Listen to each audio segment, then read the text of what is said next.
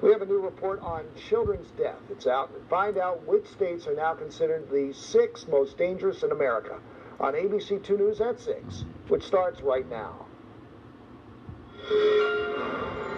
Now, ABC 2 News at 6. She did live down there and that kind of thing, but we never knew what happened. That was it. A mother went missing at Elk Ridge, and 21 years later, police find where her husband allegedly concealed her body. Baltimore County Police are investigating a home invasion where a father and his 2 young daughters were held at gunpoint.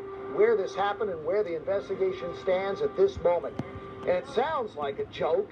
The Sheila Dixon roast. The former mayor, whose first appearance after being kicked out of office was on ABC 2's Square Off. Tonight, they're going to kick her with punchlines.